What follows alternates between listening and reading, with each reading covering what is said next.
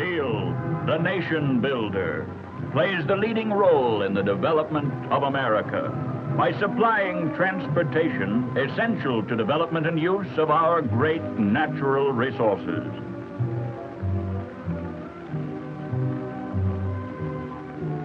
Steel, the bone and sinew of our industrial world.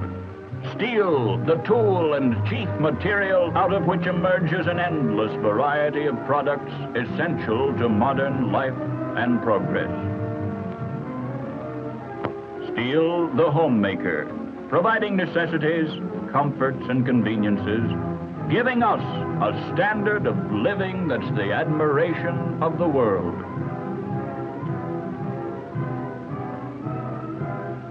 Steel, our nation's strong right arm on the land, in the sky, on the water, for the preservation of our nation, our form of government, our American way of life. Whence comes this mighty giant called steel? Steel is the result of man's ingenuity in utilizing one of nature's greatest gifts, iron ore, which primarily is the metal iron firmly combined with the gas oxygen. The first iron used by man was no doubt meteoric iron that had fallen from the sky, such as this specimen. It was used mostly for ornaments. The early Egyptians called it metal from heaven. No one knows definitely how iron was made in prehistoric times, but to see how it might have been done, let's take a look at one of the known primitive methods. A crude furnace was made of clay with the top open.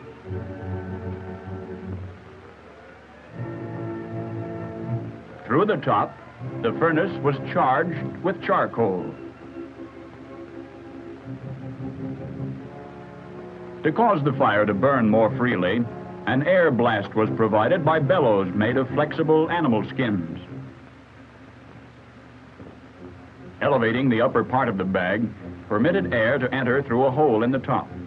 After it was inflated, pressing down on it forced air into the furnace through hollow wooden tubes. By operating the two bellows alternately, an air blast was maintained.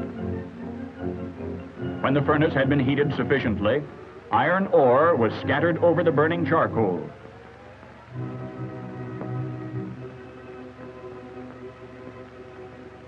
Inside the furnace, under the influence of high heat, gases from the glowing charcoal, which is mostly carbon, gradually drew oxygen from the iron ore, leaving metallic iron.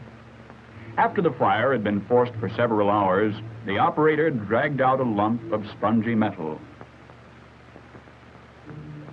This was vigorously hammered to remove slag or cinder and get the iron into compact, usable form. In time, it was discovered that by reheating the hammered iron, it could be worked more easily. But occasionally, the repeated reheating and hammering produced unexpected results. Sometimes the resulting metal, when cold, instead of being soft and malleable, broke into pieces when hammered. During the heating in the charcoal, the iron had absorbed so much carbon that it became hard and brittle when cold.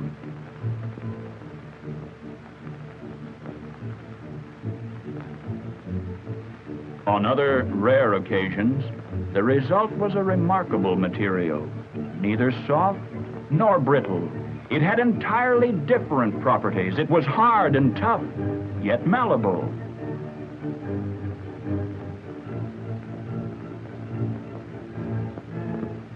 What happened was that during the heating of the iron in the charcoal and subsequent hammering, the iron absorbed the correct amount of carbon from the charcoal and became a form of steel.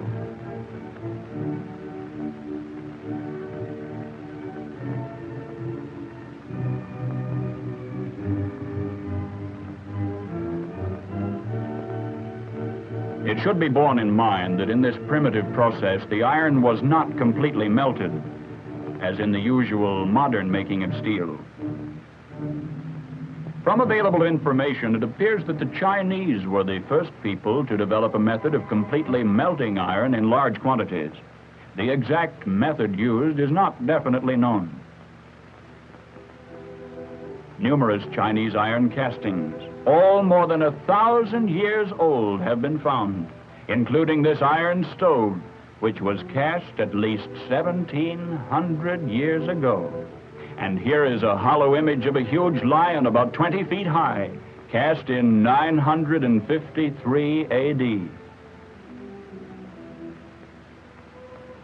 It was not until the 14th century that European iron makers started to melt iron in quantity by developing a type of furnace shown here in model form. This furnace was erected in 1761 at Hopewell, Pennsylvania, in what is now a National Historic Site administered by the National Park Service. Iron produced was cast into cannon and other war material used by George Washington's Continental troops. The furnace, some 35 feet high, was charged through this open port at the top. The charge consisting of charcoal, iron ore, and limestone was conveyed to the top of the furnace in baskets on carts, such as this. The limestone was used to remove impurities from the iron. A blast of air was forced into the furnace at the bottom through an air duct or tweer. Power for the air blast was supplied by a water wheel operating huge air pumps set above it. Through a hole in the casting arch, the iron was tapped twice a day, and about 25 tons a week was produced. The molten iron was run into molds. Because of a fancied resemblance to a sow and her suckling pigs, this was called pig iron. However, most of the iron used during colonial days was being produced by processes very similar to the primitive method of heating iron ore in a charcoal fire, turning out only about 2 to 6 tons a week. And steel was still being made by reheating the iron in contact with charcoal. Not until 1856 was an inexpensive method developed of converting blast furnace molten iron into steel on a quantity basis by removing the excess carbon. This was accomplished by the development of an air blast converter, of which this is one of the earliest models. This revolutionary development made possible for the first time the production of steel on an inexpensive quantity basis and paved the way for the great steel age. In the modern Bessemer process, the converter is tilted on its side and hot metal from a blast furnace is poured into it through the open top.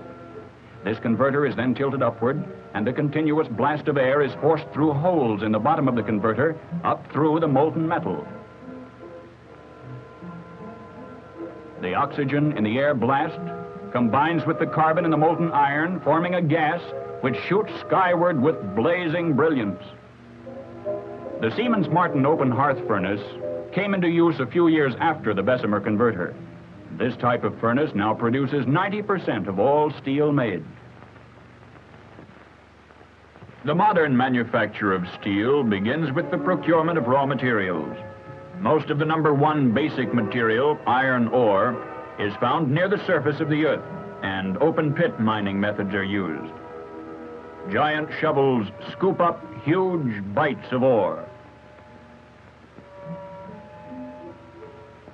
Some of these shovels have a capacity of 15 tons. The trucks are quickly loaded, and the ore is on its way. In underground mining, shafts are sunk far into the earth, sometimes as deep as 3,000 feet.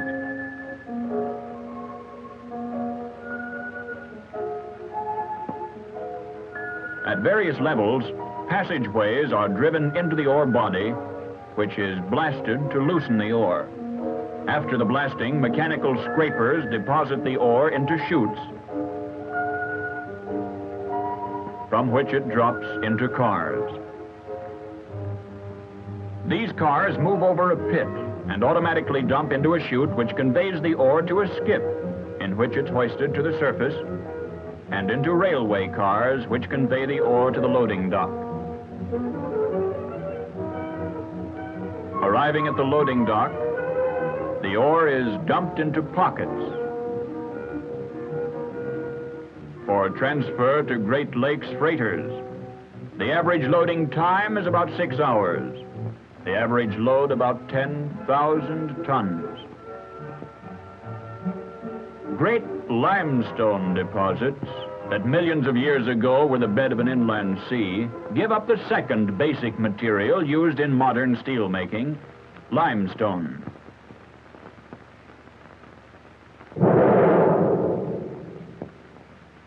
The entire wall of the quarry has been shattered by blasting to permit removal of dense, hard material.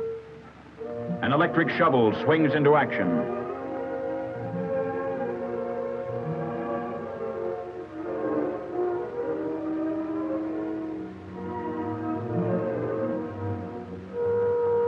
These cars are carrying 600 tons of calcium carbonate, or stone as it's termed in the industry.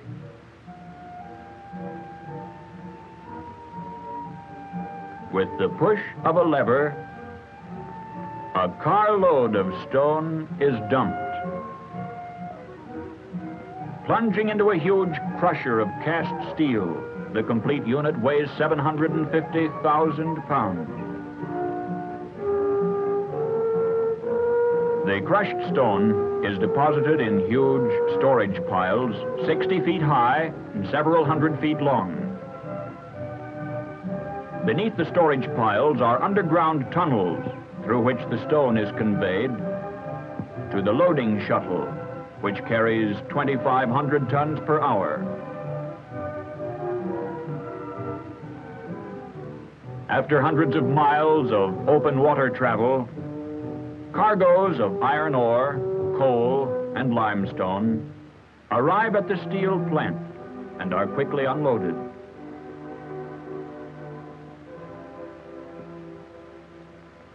Speed is essential.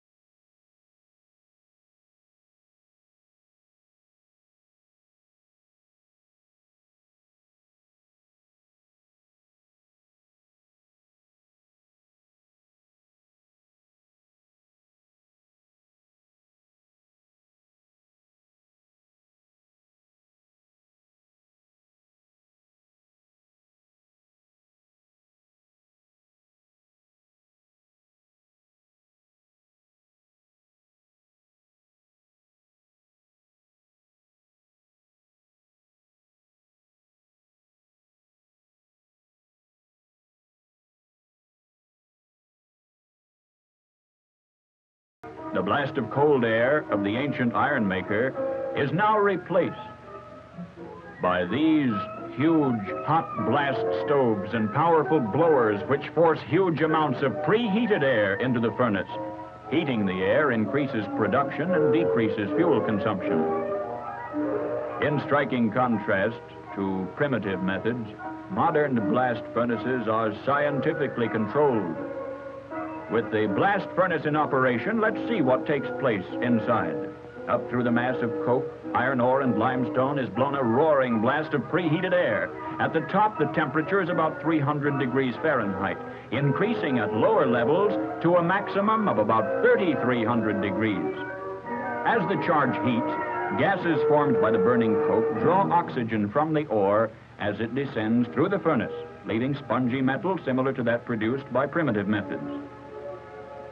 The charge descends through increasing heat until at about 2,000 degrees, the spongy metal absorbs about 3.5% of carbon from the coke. Continuing to descend at about 2,500 degrees, the iron with the absorbed carbon melts. The limestone combines with the earthy matter of the ore, forming slag. The iron and the slag form in molten globules like raindrops, which trickle down through the burning coke. A pool of molten iron is formed on the bottom of the hearth. The slag floats on the iron and is drawn off from time to time. Every 4 or 5 hours, the tapping hole is opened and out rushes a glowing stream of molten iron, termed in the industry hot metal.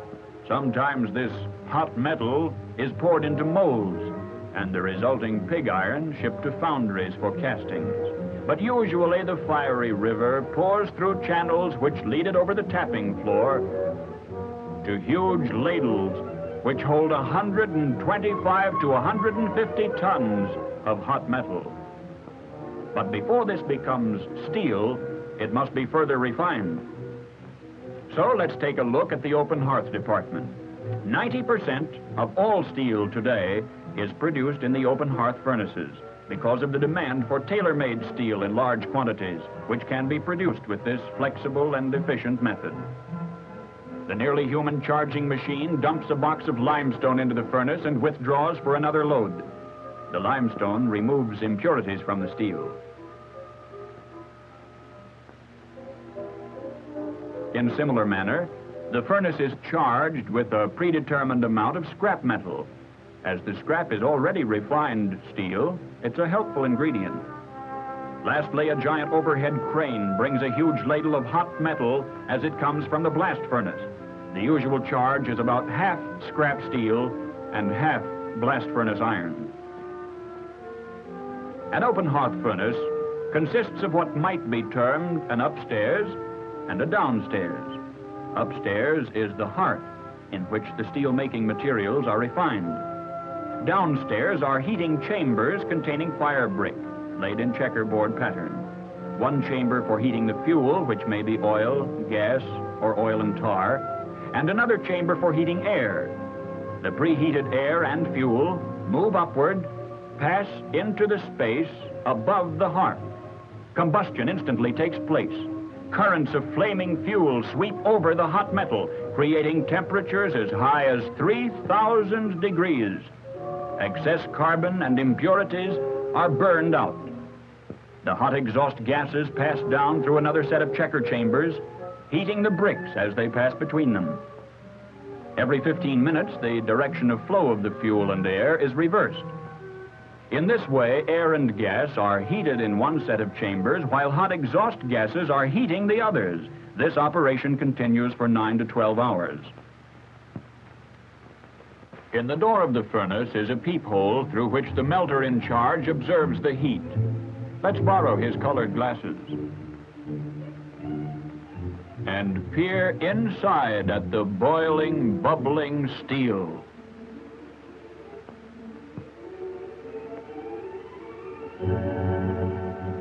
From time to time, samples are taken for laboratory analysis. To make sure the steel meets the rigid requirements, tests accompany every step in the production of the steel. This is the other side of the open hearth. The heat is completed, and the metal is being tapped, poured into ladles. Higher and higher it mounts until the slag, being lighter than the molten steel, rises to the top like froth and overflows.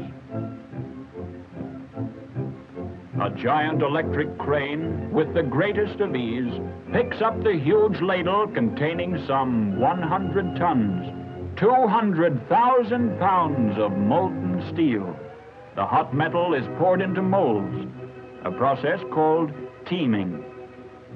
After the hot metal has had time to settle and partly cool and solidify, the mold is stripped off. And we have what's called an ingot.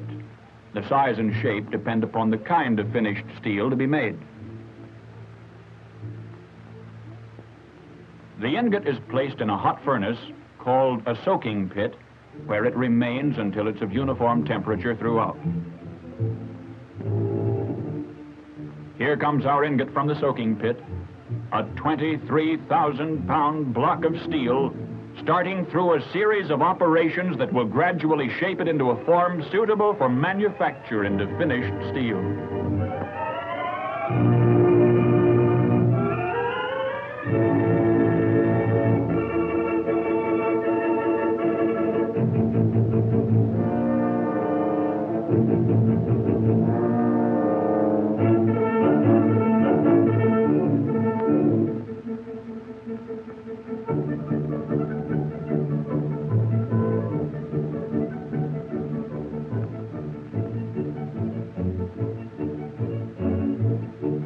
As the first step, it is rolled into a rectangular slab.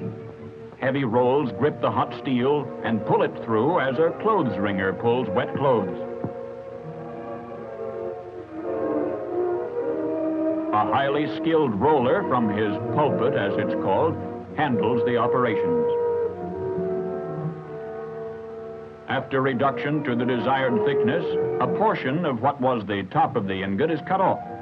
This is discarded to assure the elimination of possible defects. Then it's cut into slabs of the desired length.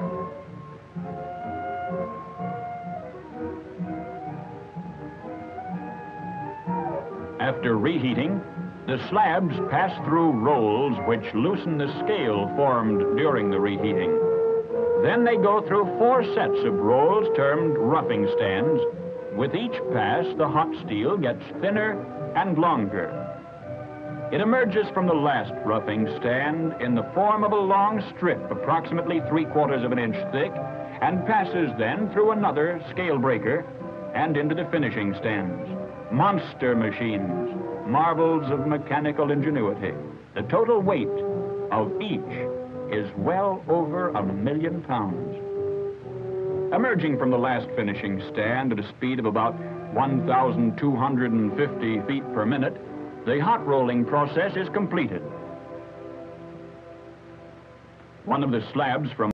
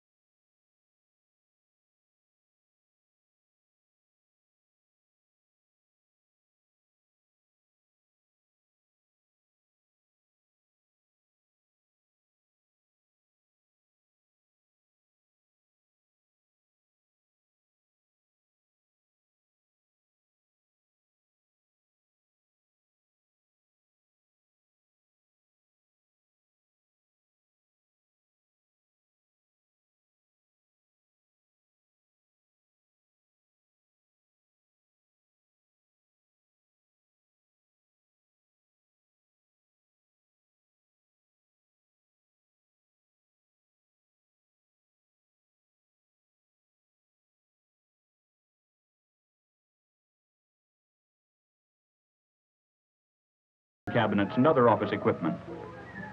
Another cold-rolled steel product is tin plate, from which tin cans are made. After the cold reduction, the strip is washed and dried, then annealed to soften the steel. Then it's put through a temper mill, in which the strip is given the proper temper and shape to produce a flat sheet when sheared.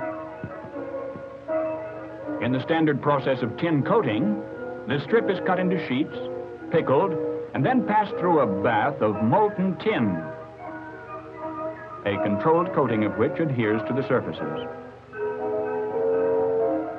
A recent development in tin plating is the electrolytic method, in which cold rolled strip is tin plated by passing it through an electroplating bath. Here, an electric current deposits a thin coating of tin on both sides of the strip, which is later cut into sheets. During processing, sheets from both methods are carefully inspected for weight and possible imperfections. Feminine eyes are famous for their ability to spot the slightest flaw. Tin plate is used principally in the production of so-called tin cans, which are used for storing and preserving foods of various kinds, as well as chemicals, cosmetics, and innumerable products. Large quantities are used for bottle caps. Tin plate is also used for kitchen utensils, toys, and similar articles.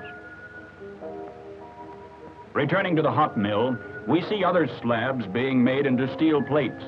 First, they go through a series of roughing stands.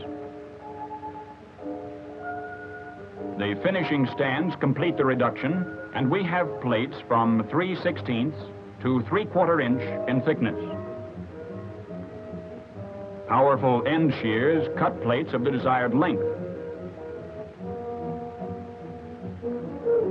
Steel plate is indispensable for storage tanks, pipelines, gas holders, boilers, and similar construction.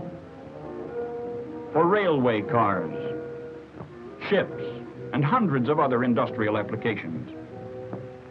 Next, we see an ingot of different shape and size that is to be made into one of the most widely used products in the industrial world, steel bars. First, the ingot is reduced to what's called a bloom.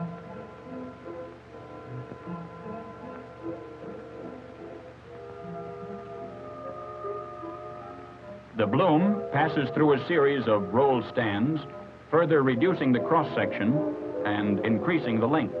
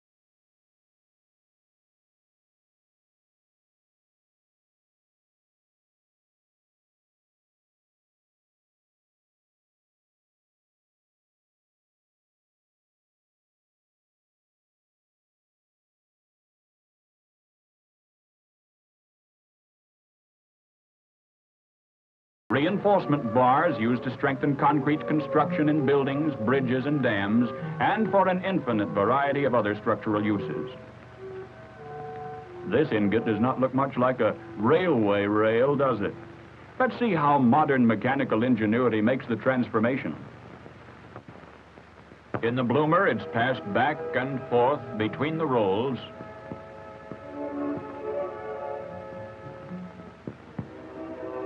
then cut into blooms, each of which may produce 2 or 3 rails.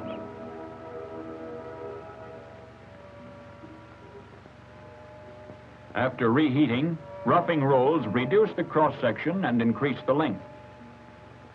Then back and forth go the rail bars through 3 stands in the mill, growing longer with each pass and smaller in cross-section until they're reduced to the desired size.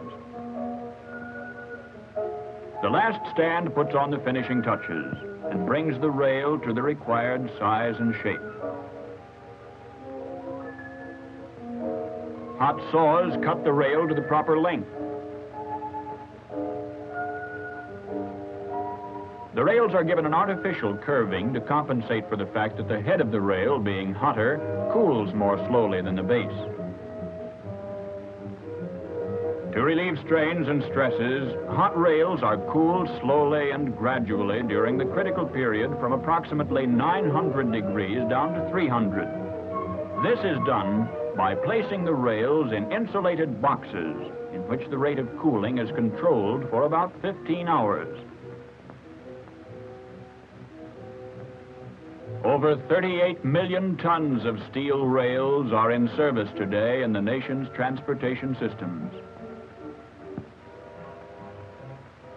Blooms are also used in making a variety of structural shapes, which are formed in rolls specially designed for the purpose, different grooves for different structural shapes. In the finishing stands, the structural shape takes on its final form and emerges as an I-beam.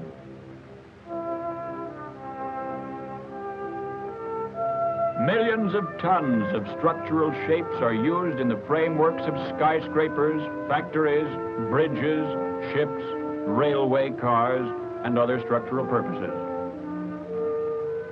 Such is the drama of steel. From the primitive furnaces, turning out a few pounds of crude metal after long hours of labor, to the modern steel mills of our country with the capacity of over 90 million tons of steel yearly, greater than the combined production of the rest of the world. 10 times as much steel is made and used as the total of all other metals combined. It's as vital to modern civilization as air and water are to life. In the home, steel provides countless necessities, ranging from hairpins to kitchen stoves. In transportation, all the way from spikes to streamlined trains. On the farm, from hoes to combines. In construction, from nails to skyscrapers. In industry, steel tools and machinery make practically everything produced, from cigarettes to diesel engines. And for the future, with steel scientists and engineers working as a team, ever striving for new methods, new products, and new uses, it can be confidently predicted that steel will continue to be the backbone of our civilization and our progress.